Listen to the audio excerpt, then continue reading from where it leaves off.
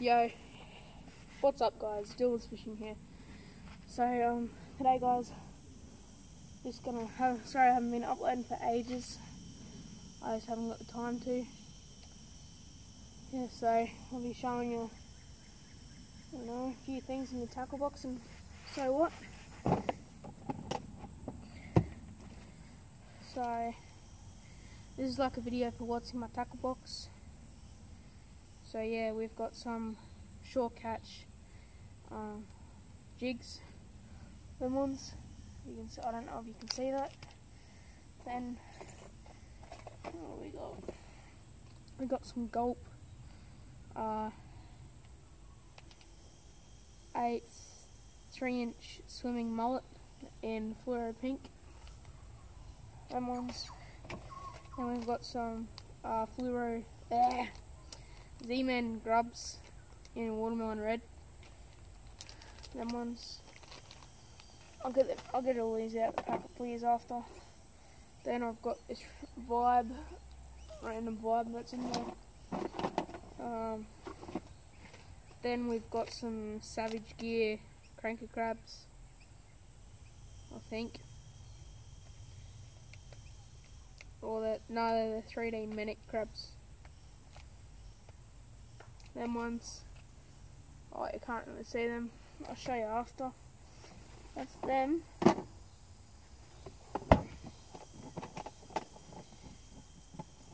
Now, I'll show you these while you're here. So what we've got a nice little vibe here. That one. Nice little vibe. Focus. Nice colour on it. Now we've got some Z-Man grubs. Them ones. These are really good material, guys. If I had to get any soft plastics, I'd get Z-Man. They're one of my favourite soft plastics to use. Next I've got this Berkeley Gulp 3-inch swimming mullet in pink, which is more like a hot pink. That's them ones. I don't really want to get them out of the pack because I haven't opened the packet yet. That's them. And that's them bait jigs. And these are this Savage Gear crabs. Get one out. I'll put these down for a second. These. That's what they are. They're like that's how they sit. They have a little weight at the bottom. You got your actual soft plastic. The crab is soft, but you've got your hook and there's a weight there that looks like a bottom of a crab. And that's them. And then now I'll put these back up on the tripod and I'll show you the rest.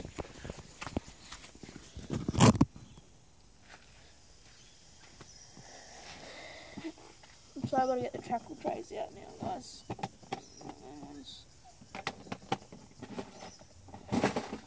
So in this first tackle tray, actually I might just hold the cameras. So in this first tackle tray, what we've got swivels. There's some small hooks in there. We've got more hooks, and then I've got jig heads. And I've got a little ecoder there. That one, it's not much in there. This is mostly half of my lure. That's a spinner bait. That's a spinner bait with no thing on it. I think there's a few old soft plastics. Metal lure. Squid jig. Then I've got that gold one, and I've got that one. It's a pretty big lure. Haven't caught any fish on it. Lost one of the lures. And now I think this is yeah, this is a soft plastic / sinker box. So we've got little crayfish imitation there. Let's see if I can get close up or focus on that. There you go.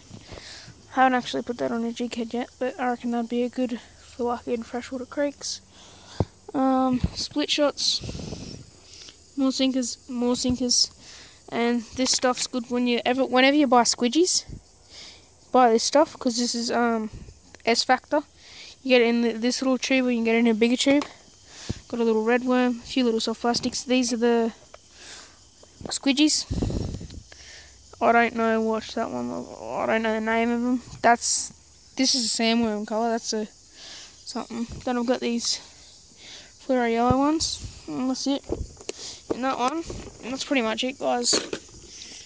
So yeah, that's it really. Like, I haven't been uploading for a while because I haven't had the time to. But probably about a few weeks or something. I'll be heading out to Mugger Dam, and we'll go bass fishing. So yeah, we'll try that out, and got a few of that. And I don't know if I've showed you my new rig, but I got it for Christmas. It's a Shimano Sienna 7-foot, but what I've done, I've chucked it on another rod. I've taken the rod off. It was a Shimano 7-foot. Yeah, 7-foot, and I put a Jarvis Walker rod on it because it's just a bit shorter until I get another rod. But yeah, I'll show you the setup.